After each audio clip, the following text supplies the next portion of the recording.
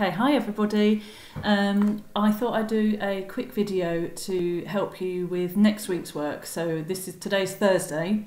If you look on Thursday the 7th, if you look on the website, next week's work has already gone on. So I thought I'd go through a few things. If you look at the timetable this week, there's only your spellings, I think, which is in red. So that's what you really need to do. And if I've got time, I'll do another video about the spellings.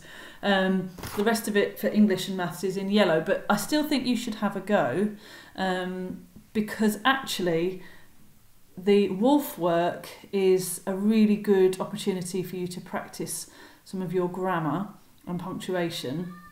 And I'm going to just go through with you. If you look at the SPAG Mat again, I'm looking at the second sheet, the second one along, so like the sort of the middle one, and I'm going to go through that with you now to help you understand a few of the phrases. I'm also going to be going over adverbial phrases with you and conjunctions and subordinating conjunctions and coordinating conjunctions. Okay, so if you've got the SPAG work in front of you, if we look at A, and it says complete the table by turning these adjectives into adverbs. What you need to remember is that an adjective describes the noun, and the adverb, it's there, the clue is there for you. It adds to the verb. It describes, it gives more information about the verb.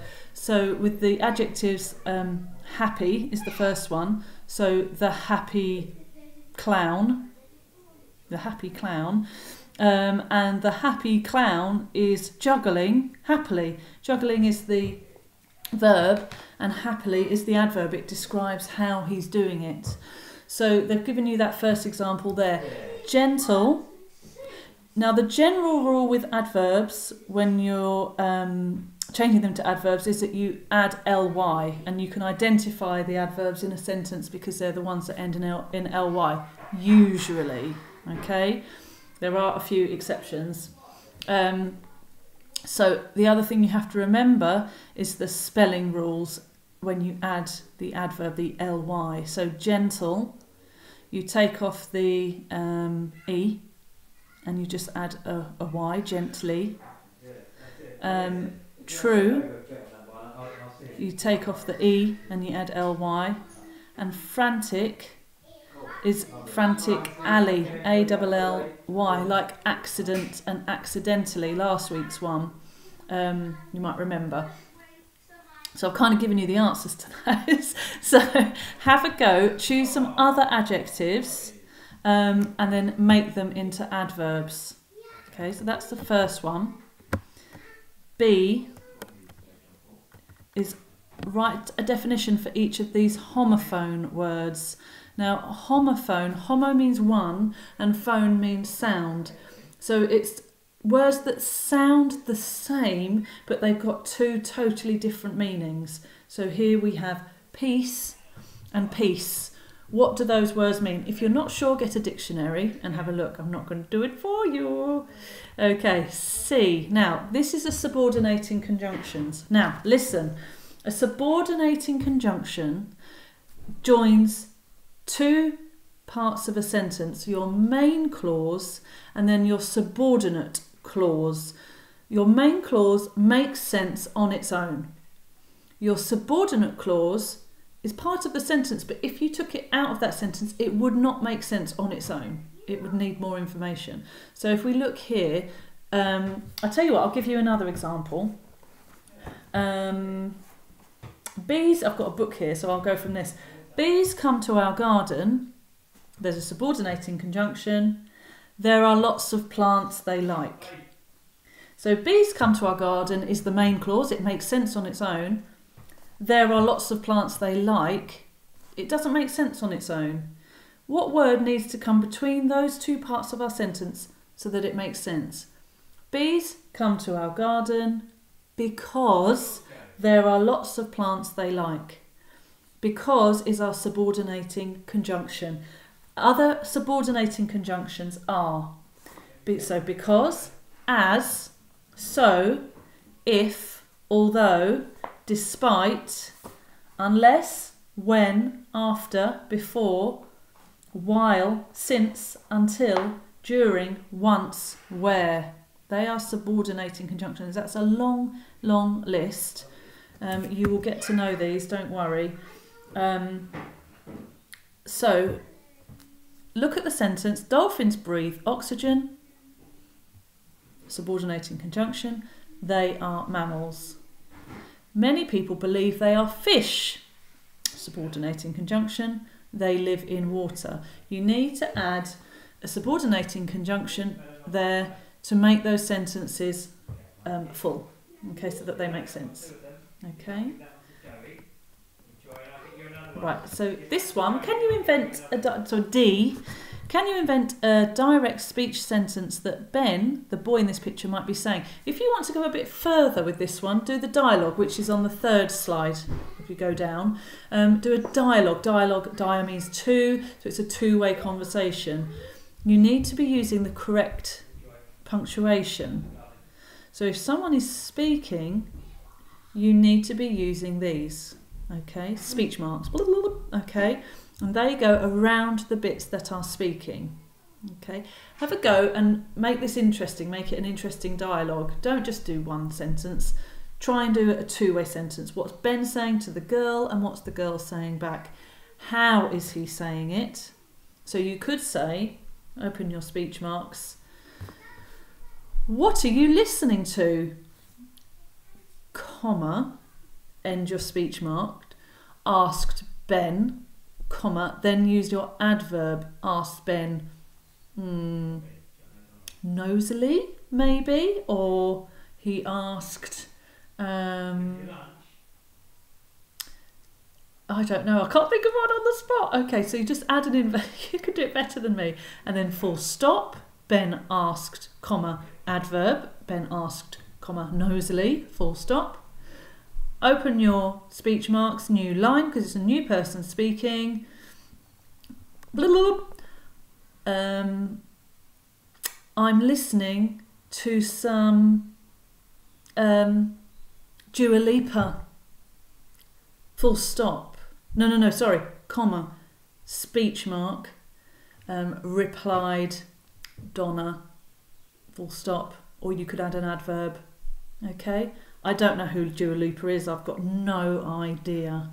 Okay, you can make that so much better than my example, or just thinking of that off the top of my head. You can make that much, much better than me. Okay, section E, fill in the missing word, a or an. Now you should be able to do that quite easily. Okay, it will probably come to you quite naturally if you read it aloud. And then F, Mr. Whoops has been juggling with his letters from one of his year 3 spelling words. Can you spot what it is? One has been done for you. The word starts with A. Can you think you have to spell out those letters to make a word? You have to have a look. If you're not sure, put the letters around in a circle. That often helps you, and see if you can see what the word might be. I'm not going to tell you what it is. Okay, so that's that sheet done. That's your SPAG work done. Now, so we've talked about the subordinating conjunctions. Your coordinating conjunctions are a bit easier. They're mainly and, or, but, or so. So, for example, it was a really sunny day, but it was raining. Or it was a really sunny day, but it was cold. But's a good conjunction. I call it a good news, bad news conjunction. So you've got your good news of your sentence, but, and then your bad news of your sentence. That's what I use but for. It's, you know, good news, bad news, or bad news, good news. So and, or, but, so they are your coordinating conjunctions. Let me give you an example.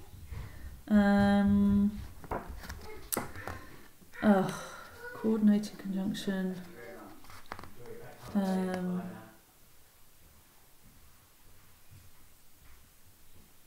No. I can't find one. I can't think off the top of my head. I'm not very good at thinking off the top of my head, guys. Okay, now when you do your wolf work, you will need, it's asking you for an adverbial. Now the adverbial, and I never know what that is, I'll be completely honest. I really struggle with the adverbial. So an adverbial phrase tells you more about the verb. So I'm just looking at the wolf work, if you've got that in front of you as well, the wolf work, and it's got 7 questions. Depending on what level you're at, you can just have a go at the first 3 questions, or you can have a go at all of them. And then if you carry on down the sentence work, and it says, create 5 sentences about the wolf picture, but there are some rules for your sentences. So the first sentence must contain a conjunction. Well, we've just talked about those. Sentence 2 must contain an exclamation mark. Sentence 3 must contain inverted commas, speech marks, so there must be some speech. Sentence 4 must contain an adverbial, and sentence 5 must contain all of the above. So the adverbial, let me give you some examples. The adverbial tells you more about the verb. It tells you how, why, when or where an action is done. A fronted adverbial is often followed by a comma. For example, yesterday, comma, I went to the shops. Okay, so yesterday is your fronted adverbial. An adverbial phrase, let's give you an example here. A swan has made a nest beside the river. The adverbial phrase, I can't say it, adverbial phrase in that sentence is giving you a bit more information about where the nest is. So a swan made a nest beside the river. That's your adverbial phrase, beside the river, because it's giving you a bit more information about where it was made. Okay, so remember that adverbial phrase tells you more about the verb, and it tells you how, why, when or where an action is done. Okay, so I really hope that helps. I'm sorry it might be a bit garbled. But you know, you can keep coming back to these videos, rewatching them, have the work in front of you, that's what you need, otherwise it won't really make any sense. Okay, good luck. If you're stuck or you've got any questions, ask Mum or Dad to give me a text and I'll try and help you. Okay, take care, bye.